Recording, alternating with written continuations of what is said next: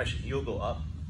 Turtle side occurs when he starts to get off to the side, okay? There's a lot of different ways in which he could configure to me, okay?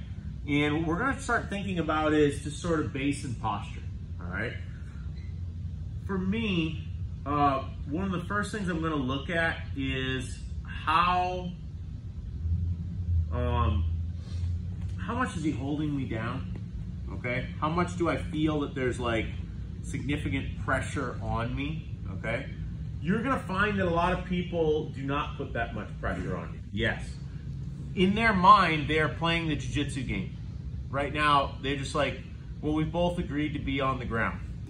And I may just be able to get right up, okay? And if I can just get right up, I'm just gonna get right up, okay? This happens quite a lot in turtle-sided people. Like the guy turns the corner and he's just kind of has hands on you. He may not have any weight on you. Just go straight up. Like, and this will seem almost ridiculous, but this is kind of a great place to start just because just like open guard, anytime, if you were to back away, I can get up, right? Like if he's not using pressure to hold me down, I'm gonna get up, all right?